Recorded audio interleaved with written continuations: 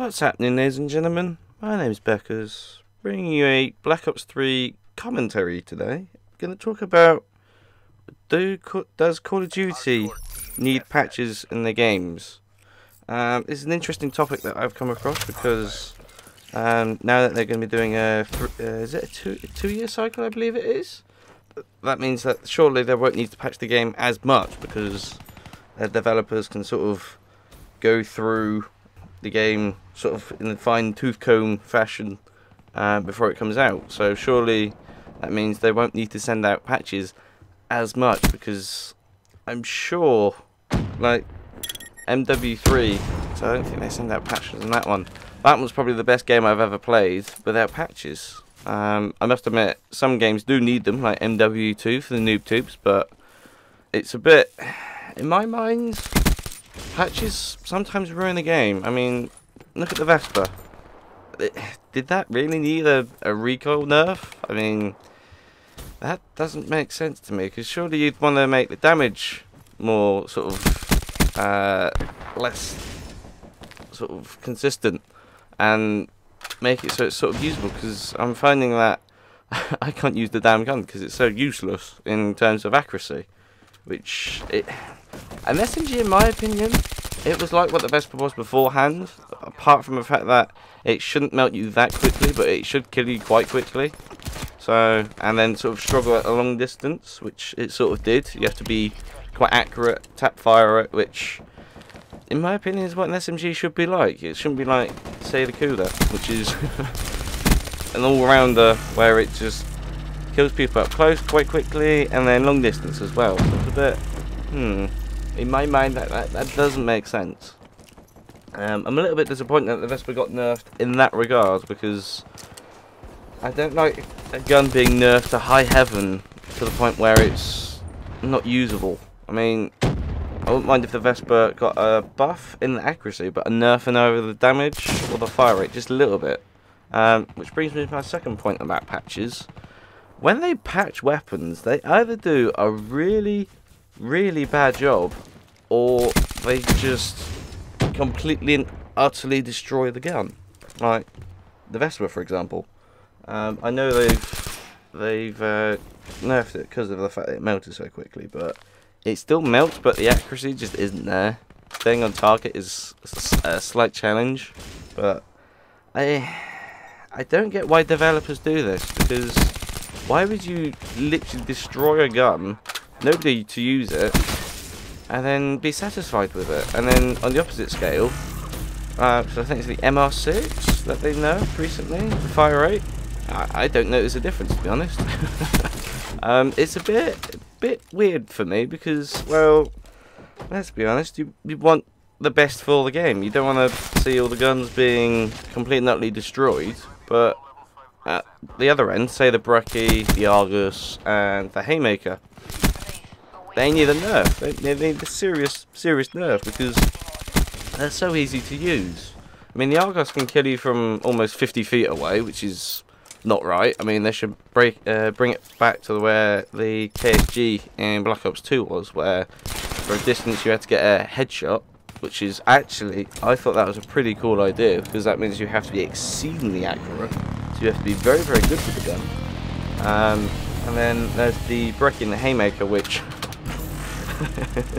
are so stupid, it's untrue. I mean, you can literally fire with that gun from hip fire, and you constantly hit the dude.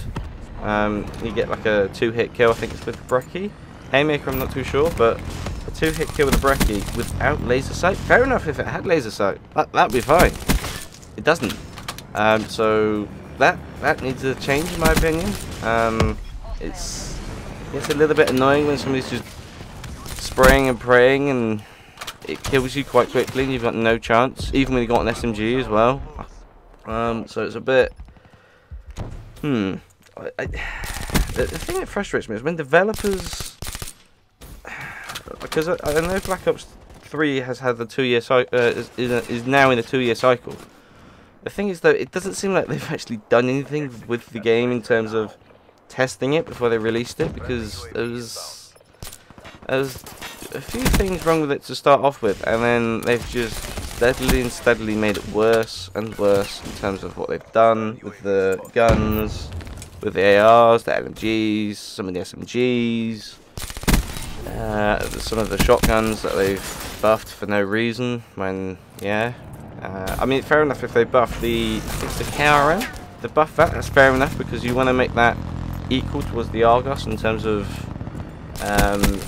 abilities to kill people, but when you then buff the Argos even more in terms of distance, that doesn't make sense. I mean, I fully respect the ICR buff that they've recently done again, because they're trying to make it so that that gun is more usable. That is a big thumbs up for me, Treyarch. I'm not slating you on that one. That one's actually a good idea, because the ICR is a fun gun to use at long distance, but it's a long distance gun alone, unless you put rapid fire on it, is then it becomes sort of a hit marker machine up close when you don't have rapid fire on it. But I quite like the fact that they've buffed that gun to the point where it's almost outguns the Man of War and the Arc at distance. Up close, hasn't got a hope in hell, unfortunately. But hopefully they address that issue with the Man of War and the Arc, because even when you've got a sub, you get outgunned with it, which is quite frustrating, because an SMG is supposed to kill you up close, and they are as medium to long range.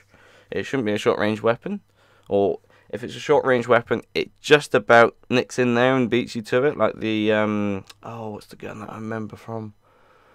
The AK-12 from Ghost. I'm not going to use any examples from AW, because there's so many different variants that would say, I don't know, the Obsidian Steed that were OP, the HBR A3 Insanity.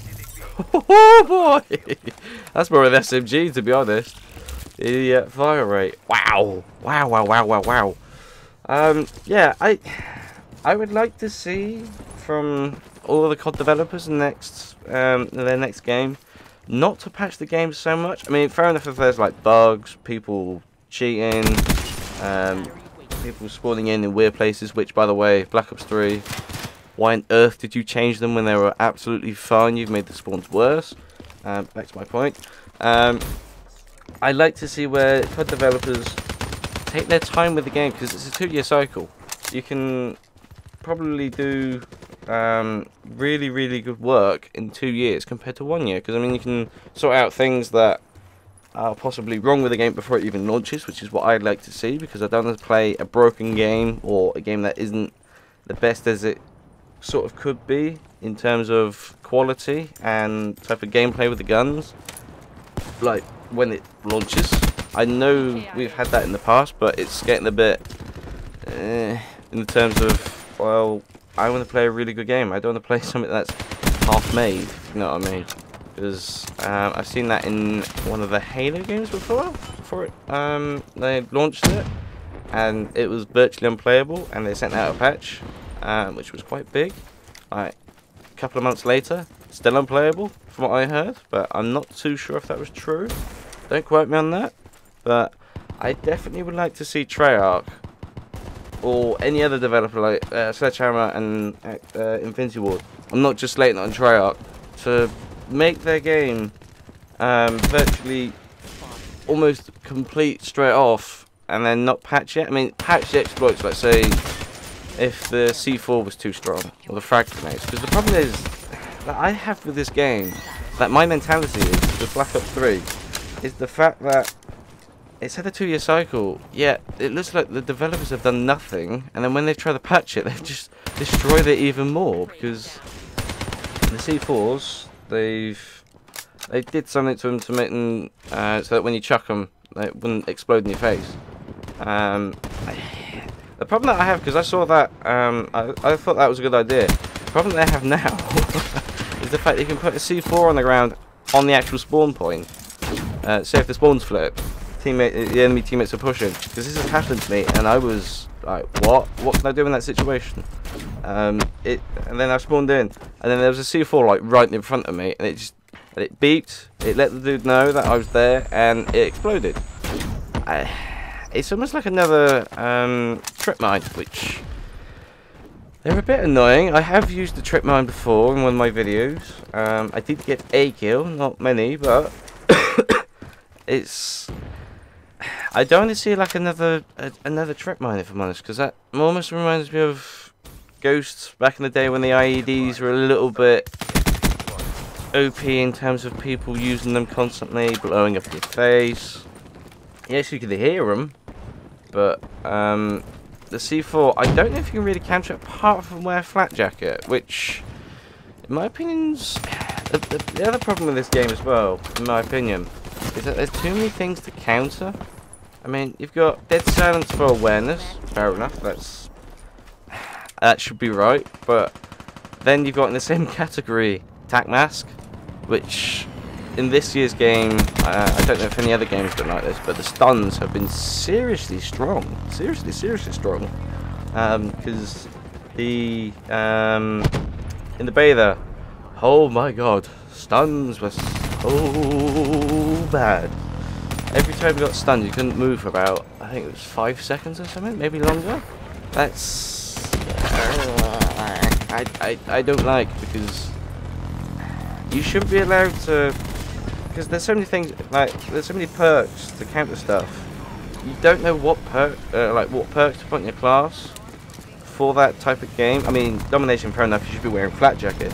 But the problem is, they are either popping up so many UAVs and you don't have teammates taking them down, or you don't have a class to take them down, or you need Sixth Sense because your UAVs are being taken down so quickly you can't find people and you're having to put Sixth Sense on, or Tracker, or the Eagle perk, whatever it's called, to find people. And then you're having to sacrifice, say, I don't know, either fast hands or tac mask or dead silence. I mean, I put awareness on all my classes because the UAV is useless. It gets shot down so quickly. It's just like, is there any point? I'm just giving you 3 points. No, I'm just going to pop a awareness on my class.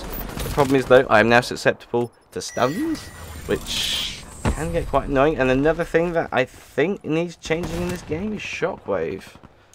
And the only reason why I say this is because you cannot counter that specialist at all. I mean, even when I've got tac mask on the rare occasion that I have it, I still can't do anything because it just literally makes me stay still for about 10 seconds or so, and I can't do anything even with tac mask because the tac mask doesn't seem to affect it, which is a bit odd. But hey, so yeah, I'd like to see from the COD developers in the 2-year cycle that they're going to be doing some like proper work where they're going to be like testing the game before they launch it as well, because from what I can tell in the past couple of COD games, they haven't tested it, in my opinion, when they first launched it. I mean, yes, they're giving us the beta, they've let us be guinea pigs and test things, but they didn't sort things out, like the kill streaks. I mean, I must admit, they did sort out the wraps in this one, which, fair play, but the problem is now, you've added jetpacks into this, and people are now jumping up and trying to escape them, which is a bit... This game has had so many problems with it, and it had so much potential in the start in the beta. It just makes me a little bit frustrated. I'd like to see because I know that I think they're bringing out a DLC kill streak. I'm not too sure what it is, but I'm hoping it is the swarm, because the wraps, yes, fair enough, they're on the ground. Yeah, that's fine. But you shouldn't be allowed... I know the jetpacks have been including this. If there's no jetpacks, people will probably struggle and think, oh, wraps are OP, but they're high kill streak. They're supposed to get you quite a few kills, if I'm honest. I mean, the mothership's just awful. But I'd like to see the swarms implemented in this game. I think that would make this game more fun, because I think they should also make the swarms non-targetable in terms of anti-aircraft. I mean, you can shoot them down, that's fair enough. But I'd like to see the fact that swarms come in, a different name for the swarm. They probably call it air assault or something like that, I don't know. I'd like to see the swarm come back in and do some damage, because then you can have the wraps, which take people out on the ground properly, and then say if people jump up onto something high, like on the Combine, there's so many things to jump up on, like billboards, generators, little bits of square building that are just randomly sat there for campers to cover behind, and they just avoid the wraps. Either that or make the wraps jump up a little bit. I mean, that would be interesting if they did do that, because it means that they're willing to improve the game and make it to the fact that you can sort of, you know, have a little bit more fun with the kill streaks, because the problem is kill streaks aren't that good in this game. Yeah, they've got the ability to be good, but Treyarch can't do anything about it. So that's what's making me a little bit in terms of the patches, because they nerf the weapons to the point where they're unusable, and then they buff certain weapons that aren't needed to be buffed, and they're not sorting out the kill streaks, which is the main problem in the COD game. Because let's be honest, you want to play a COD game because you want to be destroying the other team with either kill streaks or your weapon, and if your weapon isn't doing it, you want your kill streaks to do it, and vice versa. And it's a bit, well, I want my kill streaks to kill people, not tickle people. It's a bit, I mean, look at the lightning strike and the hailstorm. I know they've tried to sort it out, but it's just the fact that it's still not there to where the Baylor was. I want to see that hailstorm back, because you can counter the hailstorm. You can either shoot it down, go in the building, or I don't know if Flat Jacket helps, but no, Flat Jacket does. I know the lightning strike's been destroyed completely, which I'm not too sure if I'm a big fan of, because you've got all these other kill streaks like the sentry gun, which can be taken out by a rocket launcher, which is, yeah, I'm not a fan of, if I'm completely honest, because you want a low kill streak that does some damage. Because I mean, I know they've buffed the Cerberus hugely, which I'm thankful for, because that thing was a useless toilet feature. But the problem is now, it's almost like it's too slow. It can't find people. I know you have to put it in a certain area, but it's like the fact that what happens if the spawn slip, and it's like, where do I go? I can't find people. It stays in the same area. I'd like to see it move. I don't know if you can give it a command to say, move to this part of the map. I mean, that would be pretty cool, but I don't know. I don't know if they would be willing to do that or not, to make the game a little bit more fun, because it's not as fun as it could be, in my opinion. Because I like to see the kill streaks improve, because we've had AW, which was just horrendous with the kill streaks. They didn't do anything about it either, by the way. I'm not just slating Treyarch, but Sledgehammer didn't do anything about the kill streaks. Although I don't think they could, because of the maps, which was a little bit odd, the fact that they made them more indoorsy type maps, virtually. I mean, some of the map, I can't remember what the name of the map was, but it's one that's like a nightclub out top of the rooftops. You can go inside so many times. I mean, I'd like to see if Sledgehammer did do something in that game previously, to say they put a kill streak on the ground that goes and kills random kills people, like the rats, for instance. That's a good idea. It's just the problem, the fact that the jetpacks. Anyways, I'm going to leave it there. I'd like to know your comments on if the patches should stay in the game or not, or should only stay in for like fixing the game where it's, say, I don't know, YouTubes are absolutely ruining the game. Say people are exploiting a specific place on the map, or they're hacking, which I think they have tried to sort out in Black Ops 2, but I'm not too sure. Anyways, I'd like to know your opinions. Leave a like and subscribe if you're new. Apart from that, I shall say ta-ta for now.